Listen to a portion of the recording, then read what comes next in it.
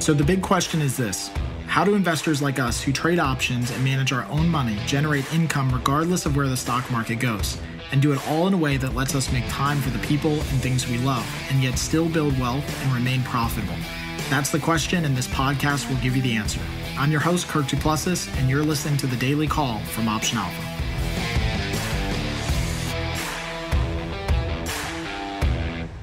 Hey everyone, this is Kirk here again from Option Alpha, and welcome back to The Daily Call. Today we're going to answer the question, how much money do you need to short or sell stock?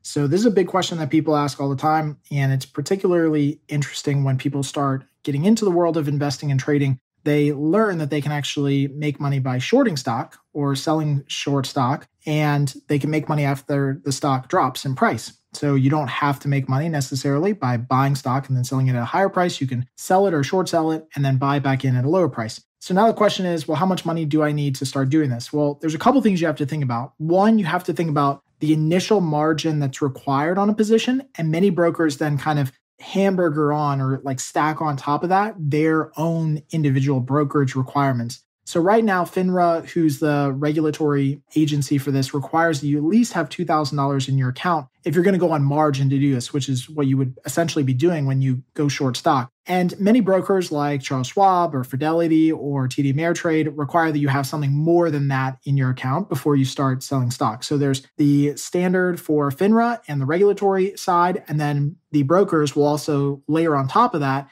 their own requirements for what you have to do to sell short stock. Besides this, FINRA also requires a maintenance margin, which is 25% of the value of the shorted stock in your account. So this is important because they want to make sure that you have enough money to cover any potential losses should the stock actually increase in price, right? So if you short stock at, say, $20 a share and it goes up to $30 a share, you're going to have to come up with more cash or just have enough cash there as a cushion to allow for the 25% of that new stock price in the future. Some brokers are even as high as 40% or 50% in maintenance margin. So again, FINRA is just kind of like setting the bar here at 25%, but then most brokers will have some sort of layered protection on top of that based on their own risk parameters and how risky they perceive your account or people with your types of accounts being when you short stock. Ultimately, though, as an options trader, I don't think you ever need to short stock. You can go short a security and bet against that security if you want to do that with options, and you can do it in a much more risk-defined, capital-efficient manner with a much higher probability of success. I think shorting stock is great and is fine. I think it's a good thing for the industry. I just don't think that people need to do it on the retail level, the personal level like me and you, when we're actually trading. I think it's just way too much risk for individual traders to be shorting stock. I don't think you need to do it. I think you can use options as a means to bet against the security or bet against the stock going down. And it's much more controlled, much more capital efficient. So hopefully this helps out. As always, if you have any questions, let me know. And until next time, happy trading. Thanks for joining us on The Daily Call.